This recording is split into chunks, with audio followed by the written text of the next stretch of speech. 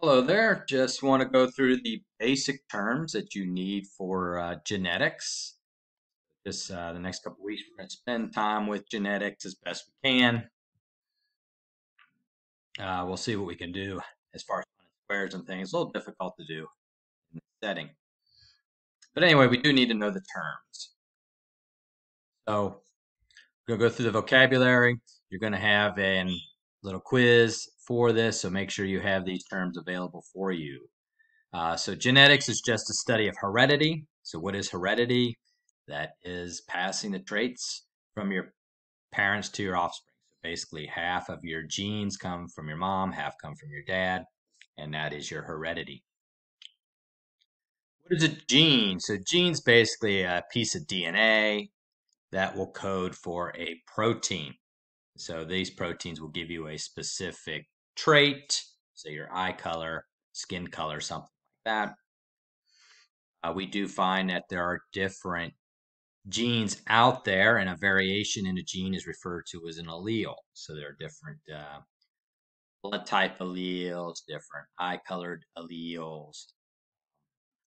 Color, we probably don't know how many alleles are in the human genome.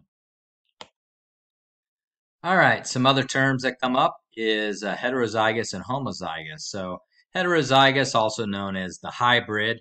Basically, you've got two different alleles for a particular gene.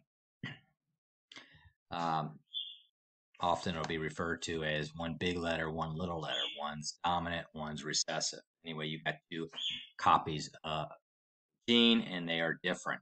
Homozygous means you got the same gene. So you could either have two dominant genes, big A, or two recessive genes, little a, which we haven't talked about because it's on the next slide. Dominant, recessive. Minute.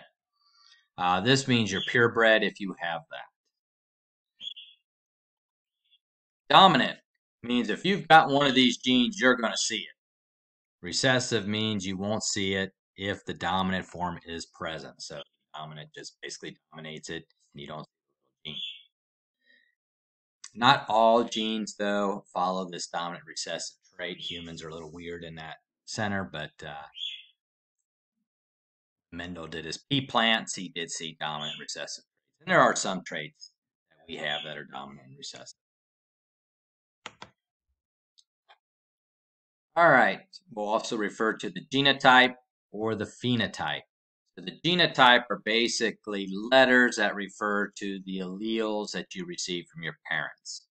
This would be the big A, little a, big A, big A, little a, little a. It'll always be referred to as a pair of letters. Phenotype, on the other hand, is what do you see? What is the physical trait that we see?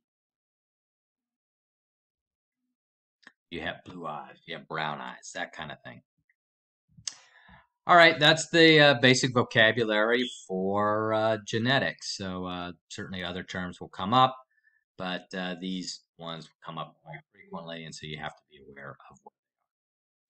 All right, that's it.